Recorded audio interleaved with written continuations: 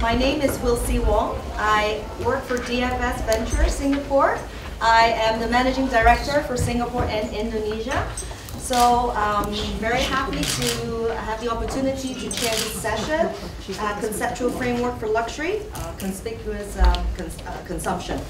When SMU came out and invited me, and I have some snapshots of some of the speakers' papers, I find this is a very, very interesting topic, other than all the uniqueness, everything that we thought about it, and actually they give another perspective of seeing things. And I'm not going to steal the thunder from the speaker. We have 4 speakers today, and each speaker will have 20 minutes to their presentation, and our friends from SMU there will give us some indicative time that, guys, you have to wrap up.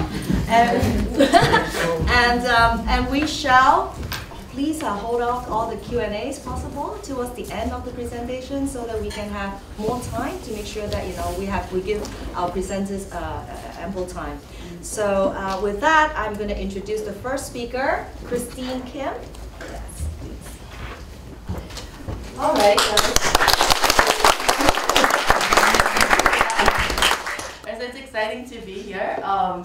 I thought about how to start my talk a lot, and I have this other theoretical, complicated story that I usually do at an academic conference.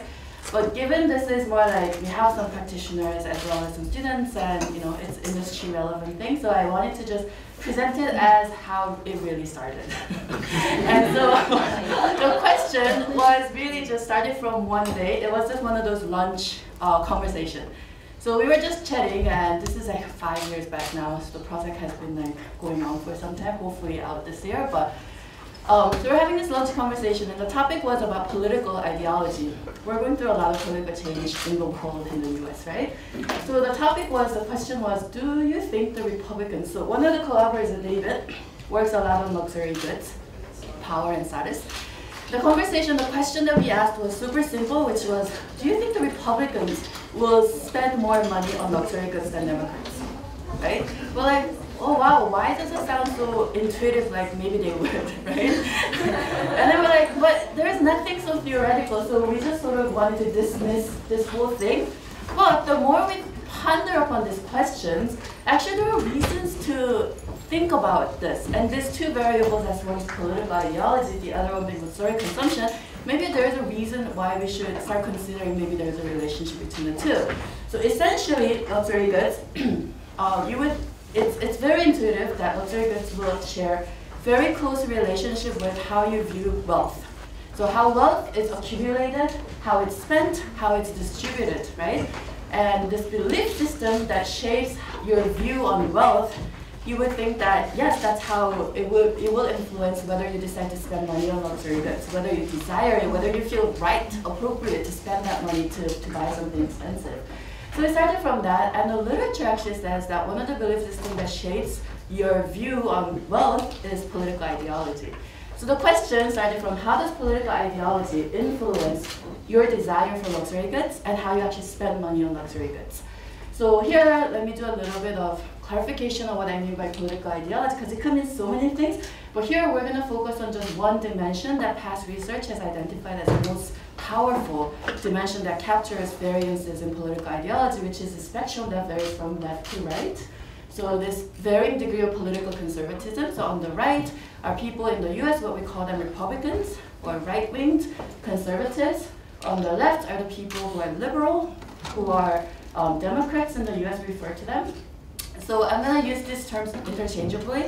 When calling them categorically, it could be Republicans, conservatives, or also continuously speaking, it's either high on political conservatism, which would be low on political liberalism, or the other way around. So now the literature says that they actually influence your view on wealth. So how your wealth should be accumulated, how it should be spent, how it should be distributed. There's a varying degree of differences in how they think of wealth. So people on the right side, the Republicans, generally think that wealth is a signal of your merit and your hard work. Therefore, if you want to spend it and signal it, that's fine. So social inequality, which is there are some rich people, there are some poor people, rich people want to say that they're rich, is fine. They're more endorsing and they're more accepting of social inequality and social hierarchy. Now the people on the left are different from that. They believe that the social hierarchy or inequality are a reflection of failed social system, and they want to correct it as much as possible. So this different view in wealth and how it should be spent, how it should be distributed, leads to consequential effects on various social and public policies, leading to all of these things. Now, in relation to luxury consumption, this sort of hints that maybe, potentially, possibly, it sort of says that Republicans or the conservatives in general have a little more positive view on wealth, accumulation of wealth, and signaling that, right? So maybe one plausible hypothesis that's intuitive might be that Republicans would spend more money on luxury goods, they would desire it more, they would find it more acceptable to do that, which means political conservatism increases your desire for luxury goods or increases luxury consumption thereafter. That's my plausible hypothesis, which is completely in line with the intuition over the lunch chat, which wasn't a waste of our time. So we wanted to see, is this just our intuition, or is it something that's shared by general people, general population? So we conducted a very simple pilot study and asked two questions. Between Republicans and Democrats, who do you think will love status goods more? Who do you think will spend more money on luxury goods? And completely in line with this intuition, about 75% of people thought that Republicans would spend more money and would buy luxury goods more. But this is the perception, and this is well reflected. You can look up newspapers, articles. Republican Party always portrayed a party for the 1%, for the rich people, and all these perceptions sort of in line. But this is how I think Republicans and Democrats would behave. But is this really true of how they behave? Would my political ideology, believing that I'm more on the right side versus the left side, would that actually lead to, above and beyond all these other things that's influencing your decision to buy luxury goods, would this actually increase your luxury goods if you're holding more politically conservative ideology? Now, in order to answer that question, we're going to propose we're going to distinguish between two different types of status goals. So in past research, social status, defined as respect and admiration received in the eyes of other people, are one main drivers of why people buy luxury goods. You buy the luxury goods to show that you have this respect and admiration. Now what we're going to do is we're going to actually distinguish the social status can stem from either the desire of wanting to maintain and keep your current status as it is, so it's a reflection of who you are, or as a tool to improve and advance your status, which we're going to call either status maintenance goal or status advancement goal. So the luxury consumption, the decision to buy it in relation to social status, we can think of it as either because it's a reflection of my wealth, it's a reflection of where I am, or your current status is matching with your desired status. So I want to show this current respect and admiration that I'm receiving from others. I want to achieve that. It comes from that desire, which is what we call status maintenance. Or it could be a tool to improve your status, which is when your desired status is more than what you currently have. So by carrying this handbag or by having this luxury goods, other people would think that your social status is higher and get more attribution for that. So we'll distinguish between the status maintenance goal and status advancement goal, and we'll show that depending on which goal people are pursuing, so which goal is activated, either because situationally or the goal person, which we're not going to get into in details, but at the given moment, why a consumer might pursue a goal may be internally driven or situationally driven. So we'll show either situationally or by experimentally manipulating it. Depending on which goal is activated, we'll see that political conservatism increases luxury consumption in one condition, but not in another condition. So why is that? Past research shows that a lot of evidence showing that essentially political conservatism, what it does is it increases your preference for stability, both in personal domain as well as in social domain. So it's not only the way that you want to keep the social hierarchy as it is, but people who share political conservative ideology want to keep having the same personal routine daily. They choose a familiar music over unfamiliar music, also the brand choice, so it spills over in different things. So this past research suggests that status maintenance goal, Republicans will consider satisfying status maintenance goal more important than the Democrats. So But now, status advancement goal, the desire wanting to improve it, we weren't sure initially how this will fly. My thought that maybe the Democrats will like it more, but the more we read into it and thought about it, the evidence actually suggests that the desire of wanting to improve your status or advance it is more pervasive and universal. So we hypothesized that maybe there would not be a difference between the two. So it leads to our former hypothesis, which is when status maintenance goal is activated, so when there's that desire of wanting to keep the things as they are, social status-wise, this is when Republicans will show greater desire for luxury goods and they will buy more luxury goods than Democrats, but not otherwise in any other case. So when there is no, so in normal cases in the baseline, we'll not observe a difference between the two. Even when there is a status goal activated, meaning that they have a desire for status, but if it's for the different focus, which is to advance their status, we'll not see a difference either. So this is very specific to their desire wanting to keep the things as they are. So we wrongly, so sort of like getting at the intuition, we think that Republicans love it because they're obsessed with social status, but it actually comes from their desire of wanting to keep their status as it is and want to defend it as it is. So that's essentially what we're going to test. This is a conceptual framework that we'll be testing across, there are 6 studies, but I am ambitious with 4 studies, but let me see how many studies I can get through. In the first 2 studies, I will show that in 2 conditions of status maintenance versus status advancement, when both the conditions, people have the goal to pursue status, only when it's related to maintaining, we'll see the difference between the Republicans and Democrats.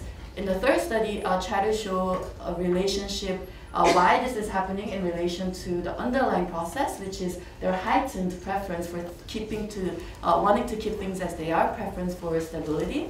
And the last study, which I hope to get, is an analysis of an actual car purchase data set. So we'll look at the car, whether Republicans or Democrats buy more luxury cars, their car decisions, and the real second data analysis that we've done.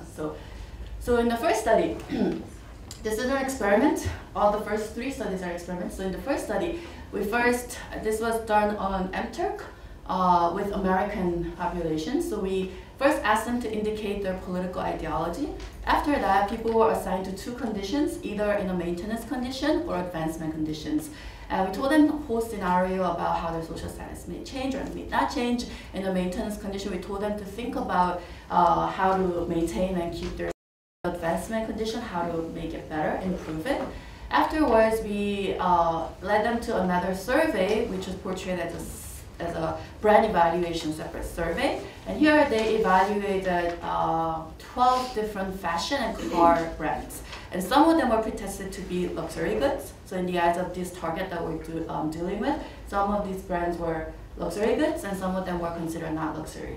And we looked at how much they want to buy an item from these brands. And that served as our dependent variable. So the difference between how much you desire luxury brand versus the regular brands, the difference is our DV. And what we predicted was that political conservatism, which was measured continuously, so those who are high, which are Republicans or conservative people, will show greater desire for luxury goods only in the status maintenance condition, but not in the status advancement condition.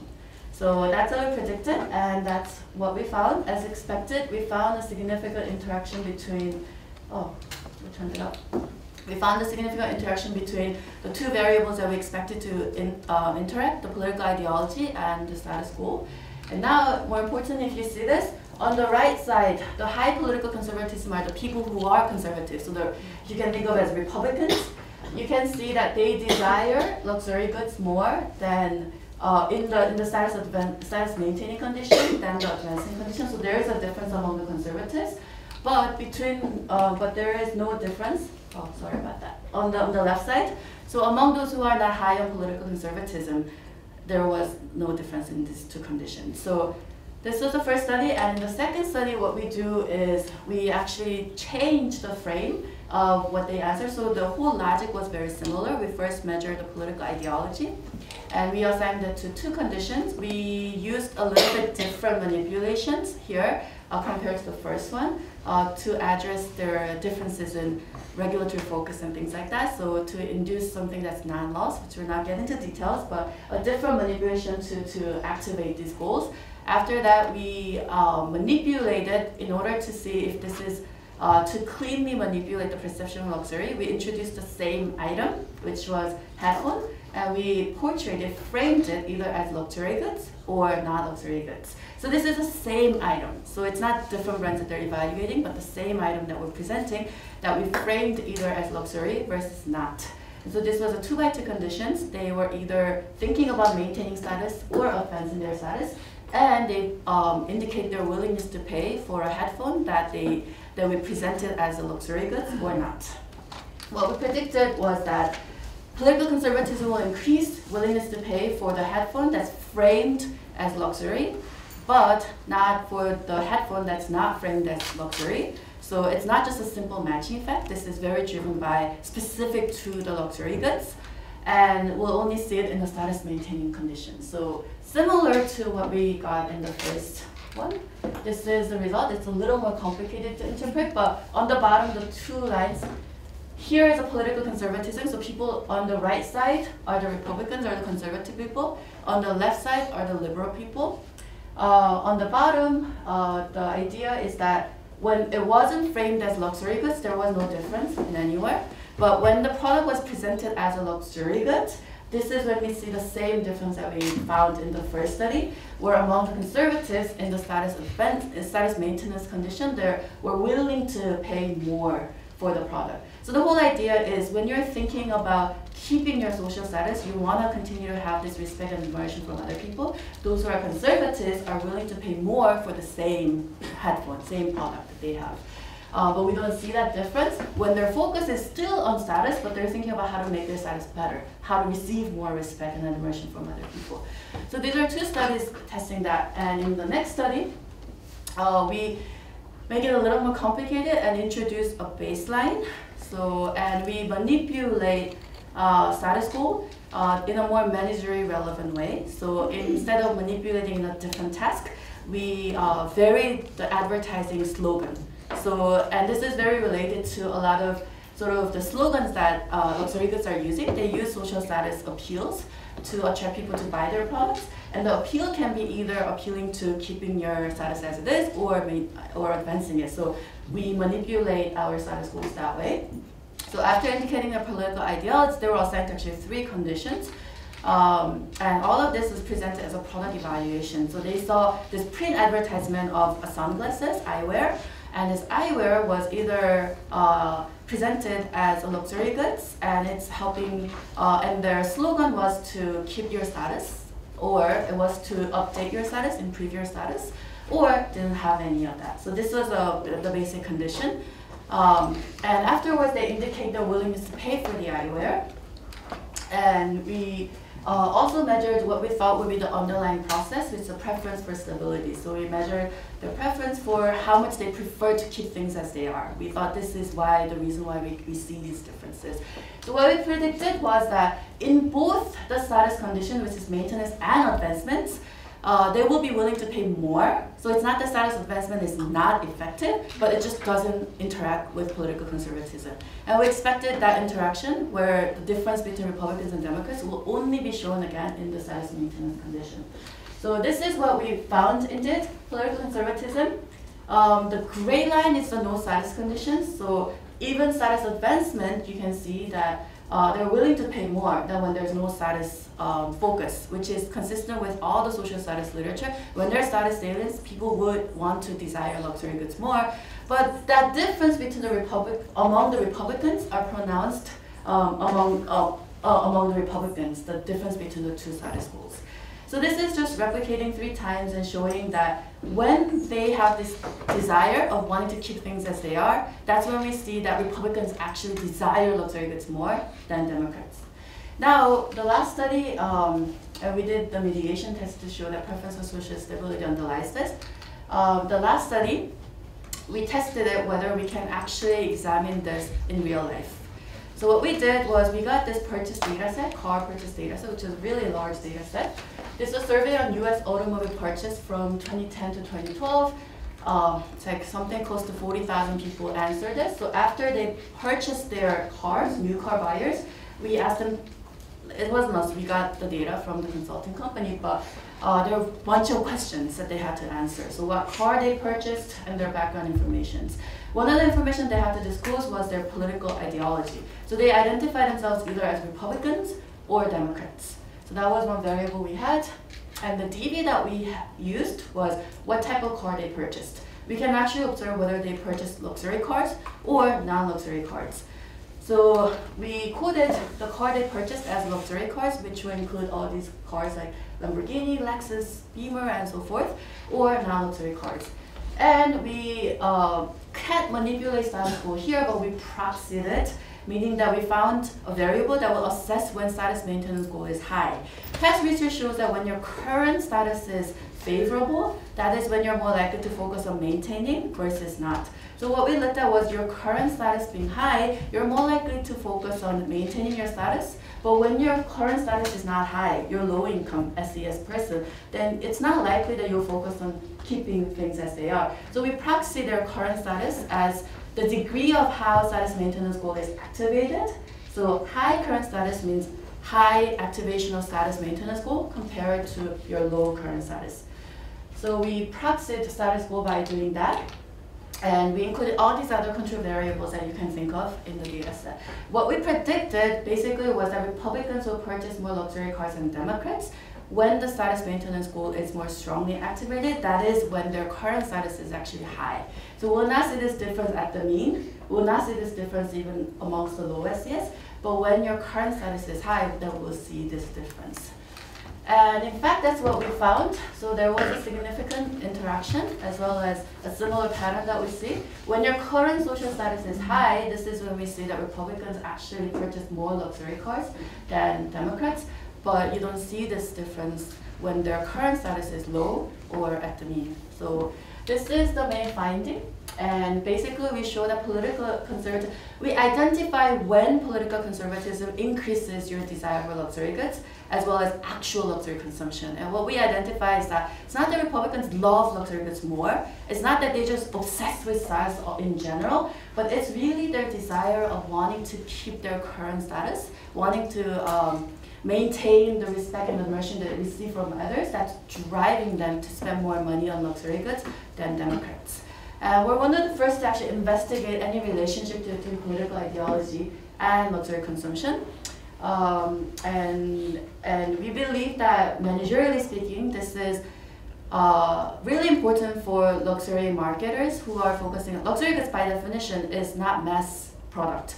We need to target and segment the market and carefully identify for whom we can appeal to. We believe we identified two factors, which could be political ideology, easily observable and measurable in the macro data, as well as the proxy of your status maintenance goal, which can be either manipulated in your print advertising, or it can be proxied by their current situation. You can use these two to figure out when you should target and where you should target. So we came up with these sort of comprehensive guidelines on what managers should do and how you can use these variables to segment and target the market. I think my time is up, but that's it. Thank you.